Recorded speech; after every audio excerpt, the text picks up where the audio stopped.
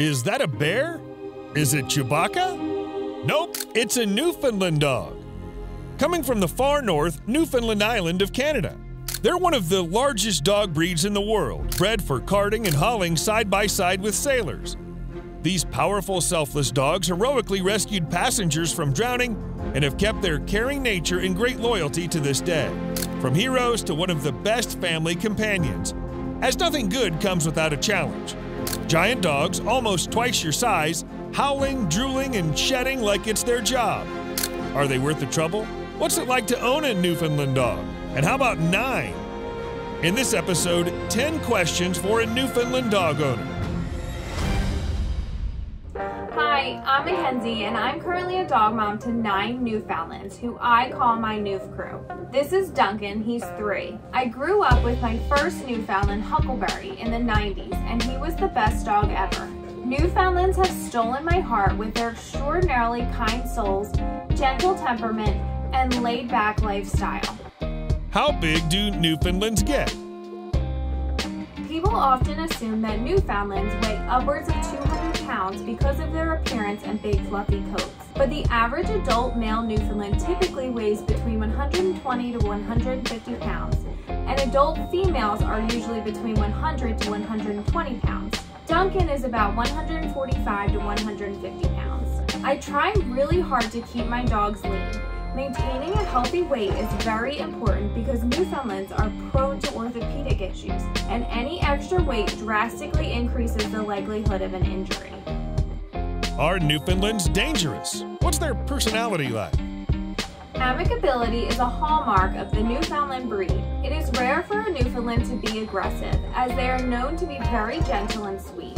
However, a Newfoundland can be dangerous if you are not careful. Due to their size and sometimes clumsy demeanor, they could easily knock over a young child or elderly person, resulting in injury. Some Newfs are more outwardly affectionate than others, but they truly want nothing more than to just be around their people. As a large breed, are they hard to manage, and how trainable are they? Newfoundlands are known for being docile, but they still have their moments. While they are generally well-intentioned, they can be clumsy and a bit reckless. Fortunately, they're people pleasers. They're smart and intuitive, but at the same time, they can be very stubborn, so it's imperative to start training as early as possible. Since they are so sensitive, I recommend positive reinforcement training classes. It really helps you to learn to communicate better. With appropriate training, they can be well-behaved and very obedient. How energetic are Newfoundlands, and how much exercise do they require a day? Newfoundlands are working dogs. They are known for doing jobs like pulling carts or water rescue. While these take a lot of effort, the Newfoundland breed is not known for being very energetic. Adults will lay around much of the day if allowed, so they need an owner who is willing to ensure that they get exercise each day. Exercise is especially important as they go through their teenager phase. There are several months of adolescence where they can get rowdy and really need a positive outlet for their energy. Big dogs can cause a lot of damage when they get bored. Walking, swimming, training, and even just playing in the backyard are all great methods of exercise. Is swimming essential to this breed, and can they do just as well with other exercises? I've never known a Newfoundland that didn't love water. I wouldn't say swimming is essential to life with a Newfoundland, as they can exercise in other ways, but it certainly is preferred. Swimming is a wonderful way for Newfoundlands to exercise without risking impact to their joint. If you are able to introduce them to water early and take them often, do it. It doesn't need to be a big body of water. If you live in the countryside, most lakes or swimming pools will do. Some cities even have businesses where you can have a doggy pool party. What are the most common health problems with Newfoundlands, and how do we prevent it?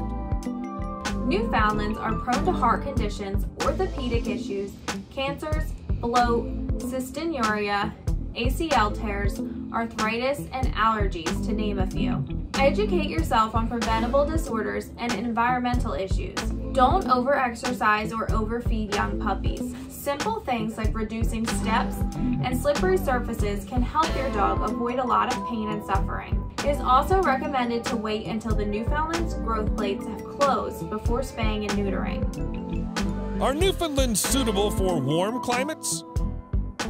Newfoundlands are double-coated and wholeheartedly prefer colder climates. After all, they are named after the Canadian province, Newfoundland. One of the best things you can do to help your Newf beat the heat is to keep them well groomed. Removing the loose, dead undercoat allows air to move more freely across their skin and can help prevent them from overheating. In warmer climates, water and air conditioning are crucial to keeping your Newfoundland happy. Whether it's a pool, a hose, or a bucket to dunk their faces in, they'll appreciate anything that helps them cool off. What are some challenges that come with adopting this breed? One of the biggest challenges to Newfoundland ownership is keeping up with the grooming. It is critical to get your pup accustomed to being groomed at a young age and to brush them frequently. The teenager or adolescent phase can be really difficult for a lot of families. They're big, rambunctious, and conveniently develop selective hearing. Stay consistent with exercise and training. Your gentle floof will be back with maturity, I promise. And of course you can't forget those iconic Newfoundland drool strings. What's your advice for a Newfoundland owner? If you're interested in bringing a Newfoundland into your home, take your time and research first. Meet Newfoundlands in real life, talk with their owners, and get to know the dogs. If you're looking for a puppy from a breeder, find one that is willing to build a relationship with you. You're going to have questions or concerns down the road, and they're the best resources in those situations. Newfoundlands can fit into a wide variety of lifestyles. Speak with your breeder or rescue to find out if they have a Newfoundland with a personality that will match your need. How did your Newfoundlands change your life? I've known Newfoundlands my whole life, but it wasn't until 2016 that I realized what these dogs would do for me. My mom was diagnosed with stage 4 colon cancer. I had to quit my job to be her caregiver, and together we worked on fulfilling a dream she had of starting our own therapy dog organization. Newfoundlands were not just something for my mom and I to bond over, but they were the fuel that kept me going after she passed away. They make me smile when I need it most, and we try to spread some of that joy over social media. You can check out the rest of the gang at the Newf crew and say hi. Alright, that's the end of this episode. Thank you so much for watching. If you enjoyed this video, don't forget to like and subscribe below. Bye!